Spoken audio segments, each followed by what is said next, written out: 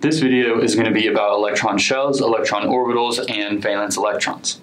So we're going to start out by drawing the Bohr model of a neutral carbon atom.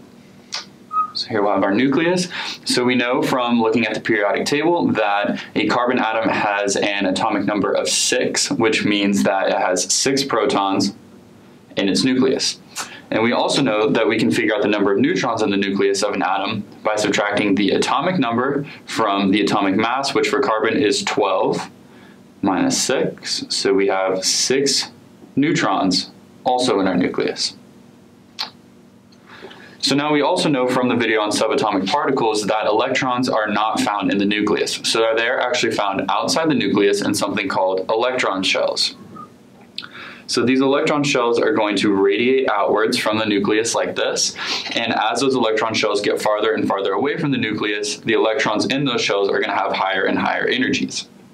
And so now, within each of these electron shells, we have something called electron orbitals.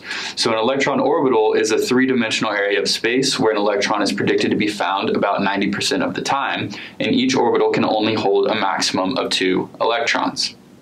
So in this first electron shell, we only have 1 orbital, and so that means that this shell can only hold 2 electrons. Go ahead and draw those in.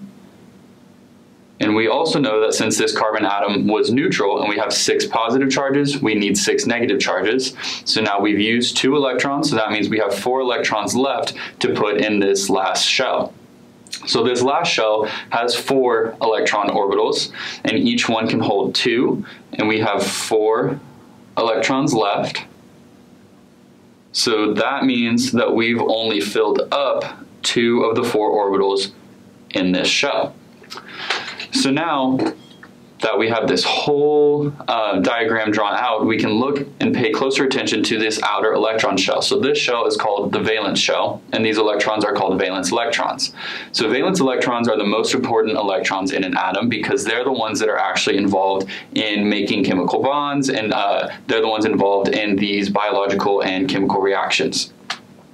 So these electrons are super important. So carbon is going to have 4 valence electrons, which means that it can form 4 bonds with other molecules. So if you don't have time to draw out the Bohr model, an easy way to figure out the number of valence electrons an atom has is if you look on the periodic table, each of the columns is going to have a number above it. So if we go over to our non-metals, that's going to be column numbers 13 through 17, and then the noble gases would be column 18. Carbon is going to be found in column 14. So if you look at the second number of the column number, that tells you how many valence electrons that atom is going to have. So for carbon in column 14, the second number is a 4, and we have 4 valence electrons. For chlorine, for example, that's in column 17, the second number is 7, we have 7 valence electrons. So another important thing to remember about valence electrons is that all of the elements in one column or a family is going to have similar chemical reactivities because they all have the same number of valence electrons. So that just serves to demonstrate once again how important these electrons are in determining the chemical characteristics of an element. I hope you found this video really helpful. The concepts and information presented in these videos will be true regardless of what biology course you're taking. However, the material we covered in this video is specifically referencing material covered in Campbell Biology's 11th edition. Remember that if you are an enrolled Baylor student, we do offer free tutoring on the first floor of the Sid Richardson building, and you can schedule a free 30-minute appointment to have one-on-one tutoring online, or you can stop by during any of our business hours. For more information about the services we provide, you can go to our website at www.baylor.edu/tutoring. Thank you.